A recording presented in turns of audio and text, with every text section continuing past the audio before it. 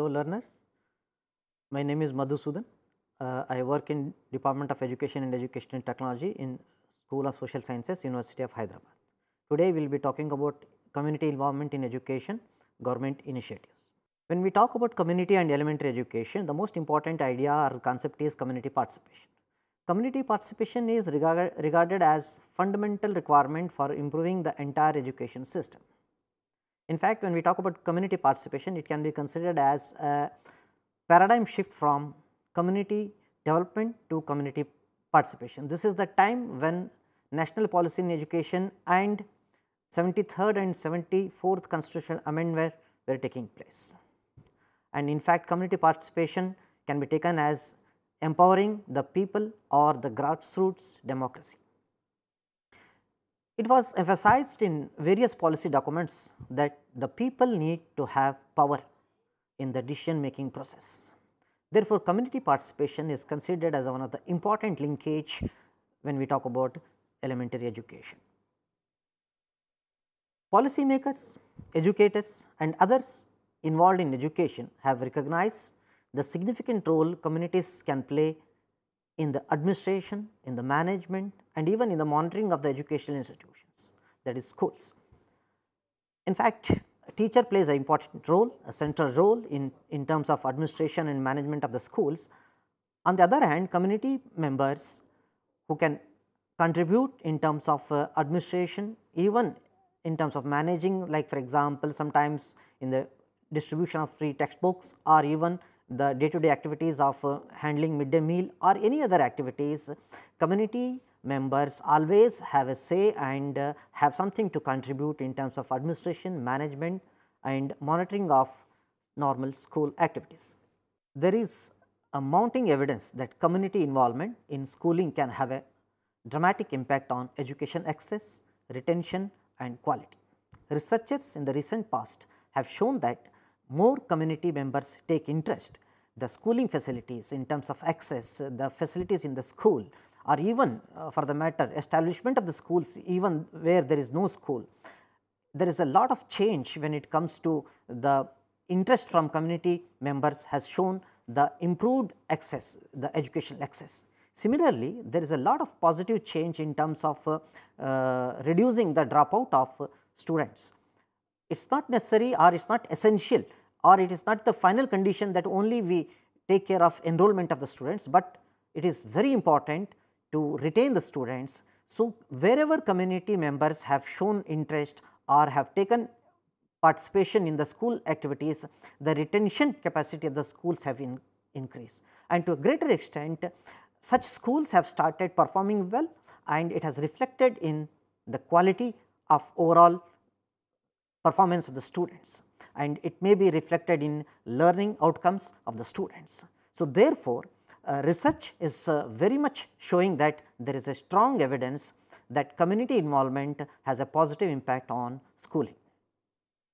One of the important recommendations of the National Policy in Education in 1986 was related to empowering communities for management of educational institutions at the local level or grassroots level. The National Policy in Education recommended the establishment of an appropriate institutional framework. Village Education Committee, for example, the community members play a very important vital role in management of primary education. The move towards decentralization and empowerment of community in the context of the 73rd and 74th constitutional amendment relating to Panchayat Raj institutions also talks about community participation or importance of the community involvement. When we talk about democratic decentralization or Panchayat Raj institutions, we basically talk about delegation. Through delegation, central governments normally transfer responsibilities for decision making and administration of public functions to semi-autonomous organizations or semi-autonomous school districts. Usually, these organizations have a great deal of discretion in decision making. They have an important role in say in decision making at grassroots level. They may be exempt from constraints on regular civil services personnel and may be able to charge user directly for services. So, therefore, delegation is one of the important thing that we when we talk about Panchayat Raj institutions or democratic decentralization. On the other hand, when we talk about this democratic decentralization, we also talk about devolution. Another type of administrative decentralization can be considered as devolution. When governments devolve functions, they transfer authority for decision making, finance and even management to units of local government. Devolution usually refers responsibilities for services to local bodies that elect their own councils and have independent authority to make decisions.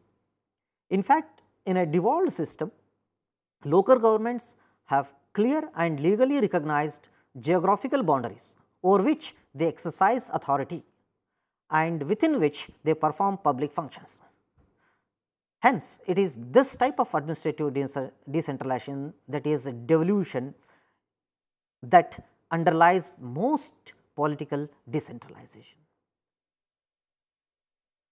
Hence, taking this into account, the learning objectives for today's session is that in this section we will be dealing with community involvement in education with special reference to government initiatives. We will be talking about to understand why and how the community could be involved in school education. Also, we will be trying to analyze the importance of the involvement of community in school education.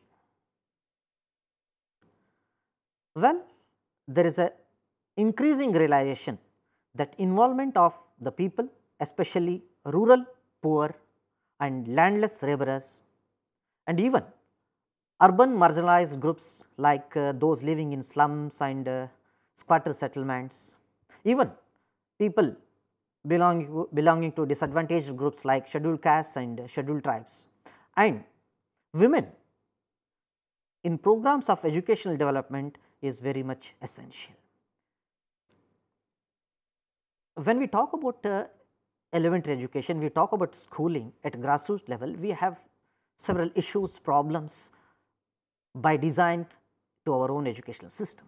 For example, absenteeism. As a result of absenteeism, student will start losing interest in learning, he may become low motivated, and as a result he remains aloof from his educational loop, and he may be considered, he or she may be considered as the potential dropouts, maybe one day he becomes dropout. So, therefore, absenteeism is a very serious issue and community members play a vital role when it comes to retaining students, try to check why it is some students are getting absent from schools. Other problem like education in conflict areas.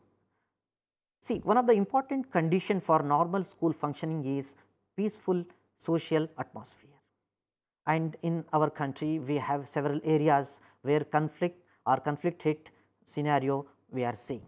In such scenarios, the most affected section is children and the schooling.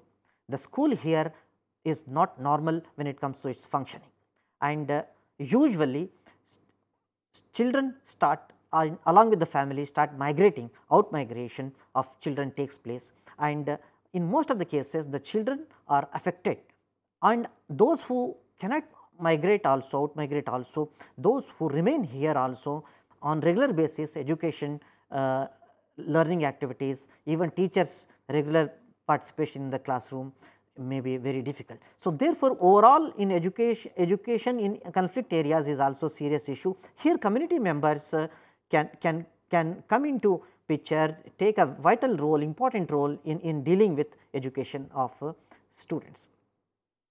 Some other issue like education of deprived children. Already there are sections of the students who are deprived, and community. When we talk about equality of educational opportunities, community members from all the sections can take care in collaboration or in consultation with the schools. And we also see some schools with some discrimination practices taking place. Deliberately or not so, discrimination practices affect children and it may have a psychological impact on, and it can take place in terms of caste, creed or even girl child sometimes is And in such situations, in such scenarios, community members should come forward and take care of the scenario and bring in some sensitization with the schools and other who are concerned with. And in some cases what happens, there are some areas, usually the schools come under flood prone areas. In flood prone areas, again children are most affected. Children become victims of the situation, and as a result you will see disease, malnutrition, undernutrition, and not to talk of schooling on regular basis. Here community members come forward and they should be talking about some alternative arrangements for schooling. Similarly, when we talk about schools where there are no teachers, when we talk about single school teacher, or like we need to appoint para teachers, here community members play a vital role when we talk about appointing para teachers who are available locally and who can contribute to the schools. And sometimes schools have their own scenarios, issues, challenges. Their teachers and community members need to innovate certain things in order to engage children and community in teaching learning activities. For that purpose, you need to have innovations in schooling on a day-to-day basis. So, it is not just about the teacher who will innovate, even sometimes community members come forward and give some clues or ideas of how to engage children in more meaningful manner. Again, when we talk about normal schooling, we say we have done enrollment to a great extent, but still there are many children even today who are out of school. They are never enrolled. Even if they are enrolled, they are in the beginning part or most part of the time they are out of school. Community members, they may not focus only on the children who are in the school or enrolled in the school or regularly going to the school, but rather children and adolescents who remain out of school. So, community members play a vital role in this regard. Similarly, we all know girl child and her education is again at a disadvantage. Community members play a very important role in education of girl child. Similarly, community members play a very important role even in learning assessment and learning level improvements. The moment they start interest in their own children's education, there is a positive change in or impact on learning levels of children. And similarly, there are range of issues, problems which are specific to local situations and the community members who play a very important role in this regard. Let me tell you one very innovative project that has been done at a grassroots level, at community level, with the help of few stakeholders, important individuals who came out with an idea of a school mushroom project. It is done in Garo Hills of Meghalaya. Basically, this can be considered as an innovative garden based learning or experiential learning. It is a small scale, actually it is a small scale pilot study of an experiential project for school children on training about mushroom cultivation. Garden based learning is an instructional strategy that utilizes the garden as a teaching tool. Basically, the outcome of the project are linked to the improved school participation in terms of regular attendance and reduced burden of dropout. How the project was taken here is few community members came forward and the easily available materials were used, and with the help of community members mushroom house is constructed. With the local resources, the training is given to the children and a follow up is done. Even children on their own started growing mushroom, and community members, especially the dropout elders who were in the village, have took interest and they helped the young children to learn about mushroom growing, and it was linked with the economic activities also. Much details are not taken care here, but at least the community youth have come forward and dealt with dealing children, and so that they start spending more time in schools. Here if I can show you one video how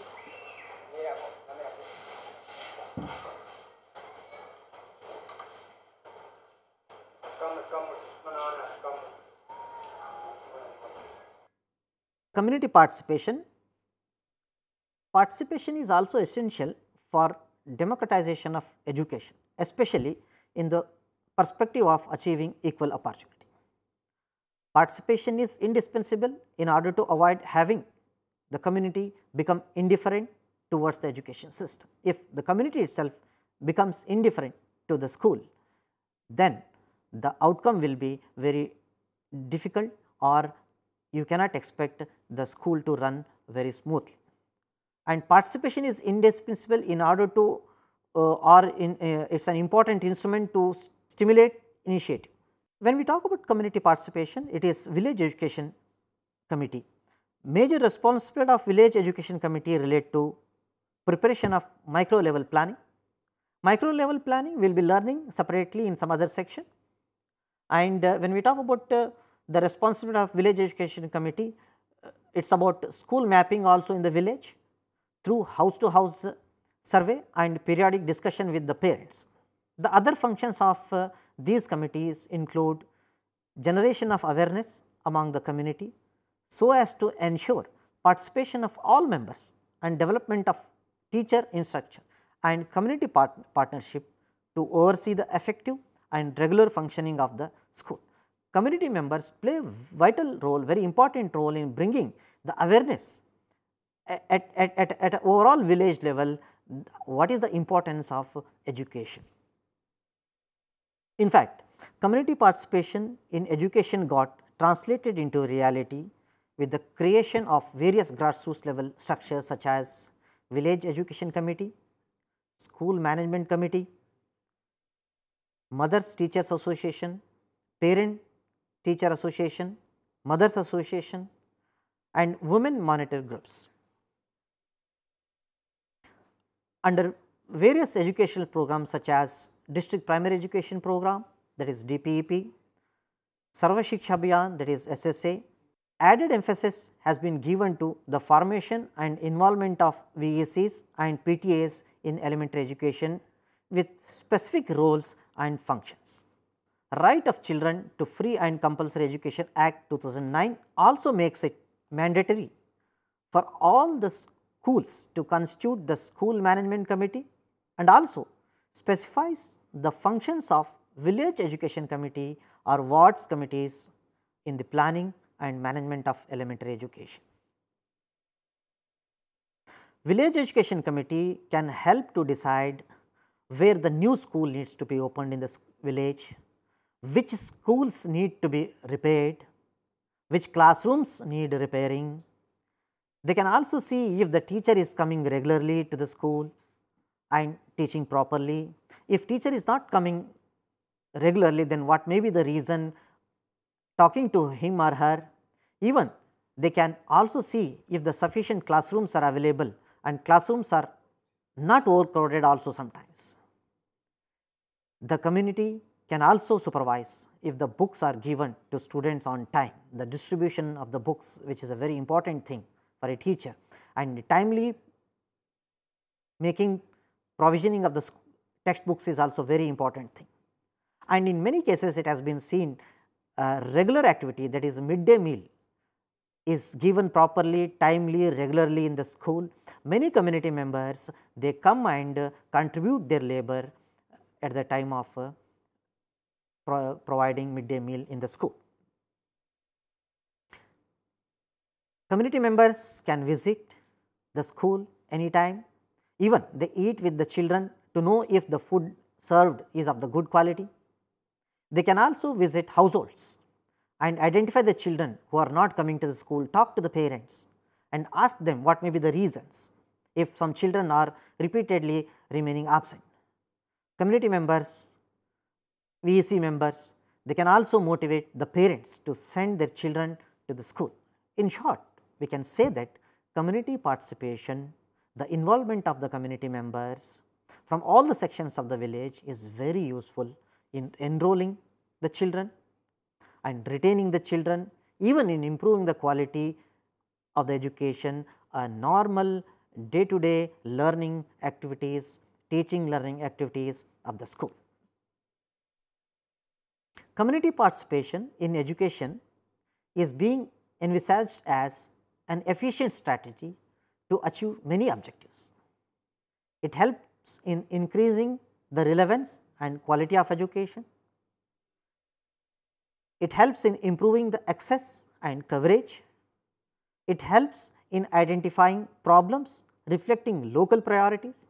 There may be several issues, there may be several problems, but it is the community members, it is the VEC members who decide which of these problems is to be attended on a priority basis. Even VEC members, community members contribute in developing relevant curricula, if not curricula, at least learning material, teaching learning materials from locally available materials, suitable learning materials can be contributed to the school. Even improving ownership is a very important thing. Local accountability and responsiveness is a very important thing that community members, VC members play a very important role. And especially when it comes to reaching to the disadvantaged groups, this is the responsibility or the contribution of village education committee members. They have to take care. Even in mobilizing additional resources and building institutional capacity, overall institutional capacity, the contribution of resources from local resources also sometimes can be taken care by the village education council. Participation of the community in the educational activities is useful in many ways. It helps to increase the mobilization of the financial, human and material resources required to make the educational system efficient. It becomes easy to adapt education to the needs, problems, aspirations and interests of all sections of population, especially weaker sections. Participation is essential to keep community involved in the educational reforms. It is also an important instrument to stimulate initiative. Community participation will keep the teacher alert and responsive. There is a saying, it takes whole village to raise a child. Nowadays, when perspective is changing, when things are changing, lot of community participation is taking place. People are started talking about or have changed the same saying that it takes whole village and technology to raise the child. And if I have to remind a very well said quotation I am reading, it is rare that something that is dearly owned and held preciously by all gets lost or fails. It is said very well by one Miss Smriti, who works for capacity building at Pratham. Thank you so much.